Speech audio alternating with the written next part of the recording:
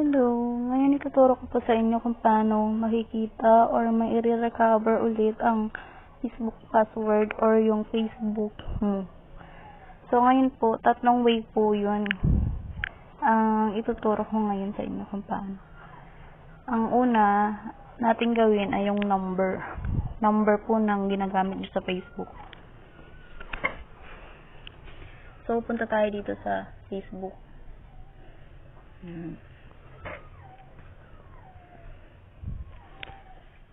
Ang si Daniel Palabay po, ito po yung ginamit ko po dito number.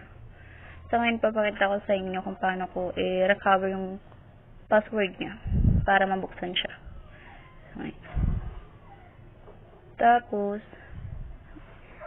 i-forgot password na lang po natin. Ito.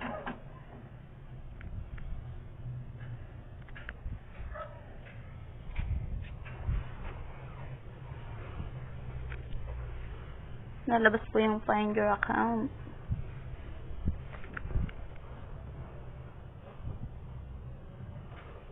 So, ayan na nga po.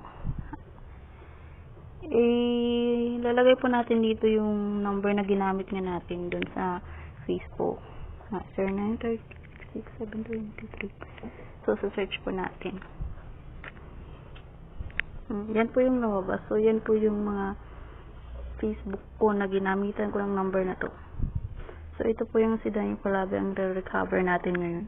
So, pipindutin ko lang po yan. So, ayan. Is this your account? We found the following account matching your phone number. So, ayan na. I-continue lang natin. Continue. Daniel Palabay. So, continue lang yan. Ayan.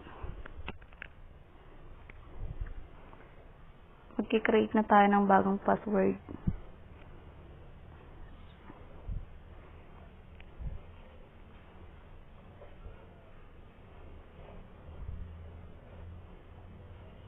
So, continue lang natin yan. Ayan, remember your password. So, okay na yan.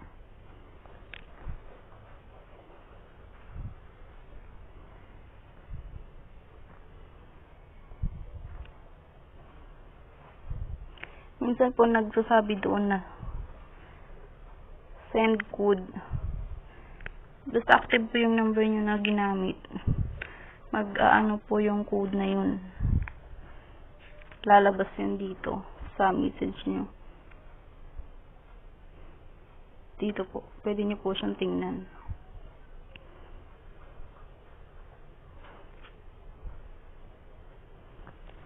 Ayan na.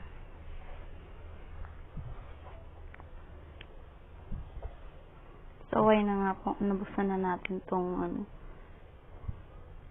Nagamit po yung number na ginamit din natin dito sa Facebook.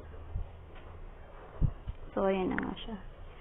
So, ngayon ang gagawin ko is ilalog out ko siya. Ang pangalawang, ipapakita ko sa inyo yung Gmail address or email address na ginamit sa Facebook. So, ngayon, ituturo ko na naman sa inyo yung sa pamamagitan ng email address sa pag-recover ng Facebook password. So, ito na nga. Ito ang gagamitin kong account. So, ngayon, ipo-forget password ko siya. Kasi nga, kunwari lang nakalimutan natin yung password. So, ayan, lalabas ulit yung find your account. So, ayan, nandito yung pangalan ko. So, ito na lang ang pipindutin natin. So, try another way ko siya. Kasi nakalagin siya sa messenger. Ayan. So, ito, confirm via email. So, ito nga, yung ginamit ko sa kanya pang recover na email. So, ngayon, i-continue ko siya. Keep me logged in and continue.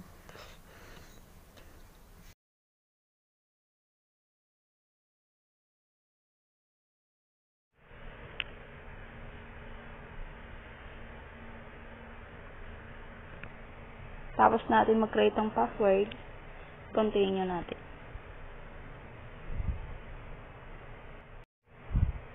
Tapos ngayon, okay na yung ano. password natin. Click lang po natin yung OK.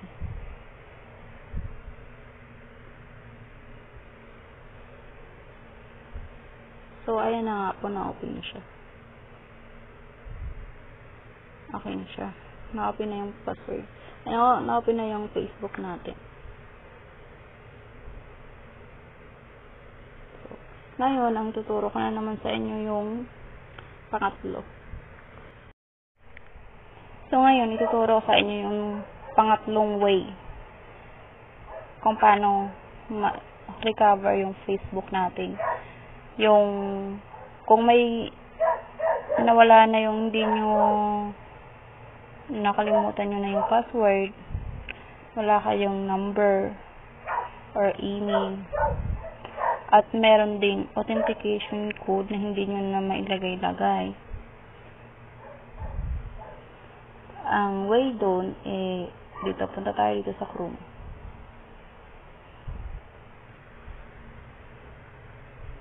Tapos, search natin yung www.facebook.com, tapos go.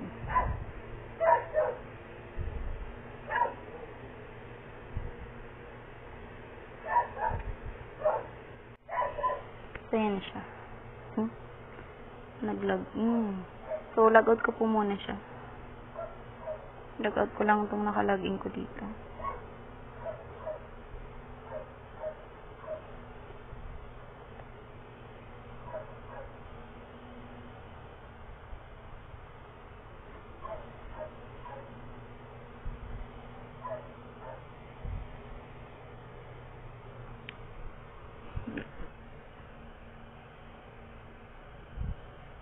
Logout lang po natin. So, yun na nga. Lagay natin yung email address or phone number.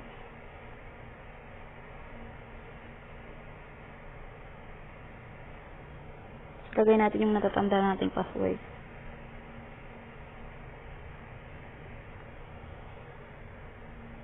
Tapos, login natin.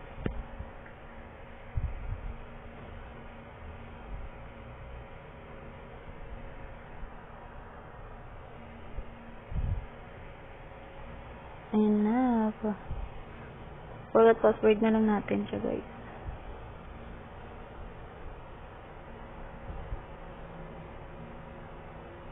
So, ayan na siya.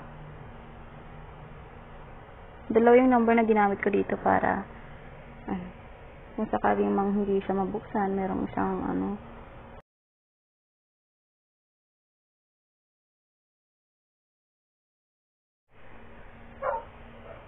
So, ayun na guys, dumating na yung code natin. Nandito na siya. Ayan. 04484. Lagay natin siya dito. Enter code. 04484. So, continue natin siya. New password. Lagay natin.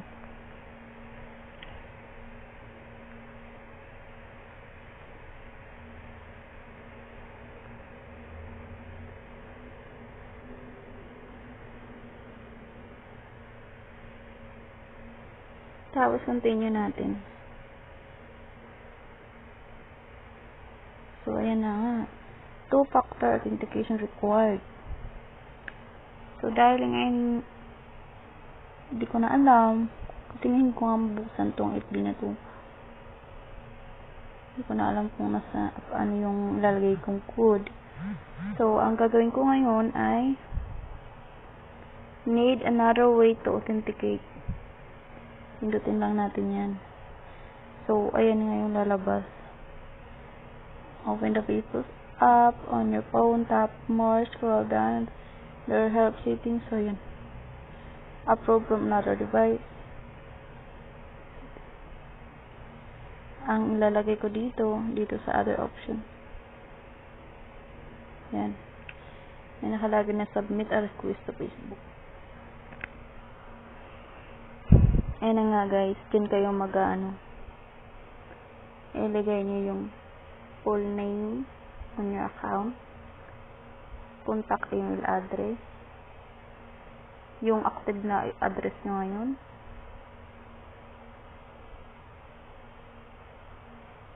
yan, mobile carrier, service provider, cases you're encountering, pindot ka lang dyan, I received the code, but it didn't, I have lost complete access to this phone number, but I never received my code. So, dito tayo sa other na lang. So, explain mo dito kung bakit, kung ano, explanation mo, I lost my phone, parang ganun na lang. And I can't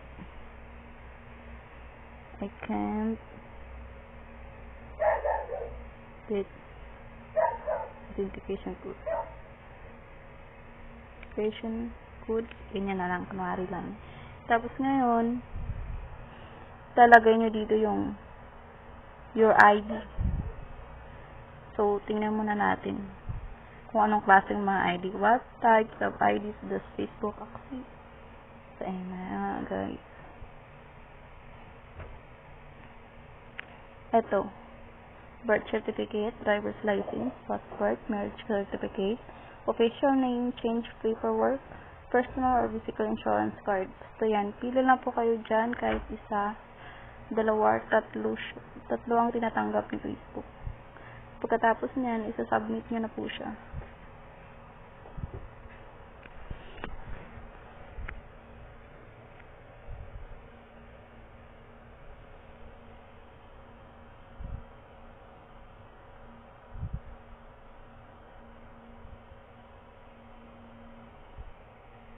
So, dito po, sasend nyo lang po siya.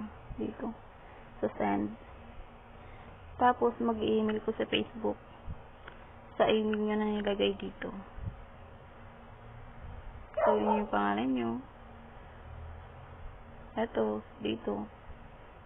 So, sana po may natutunan kayo. Sa aking vlog.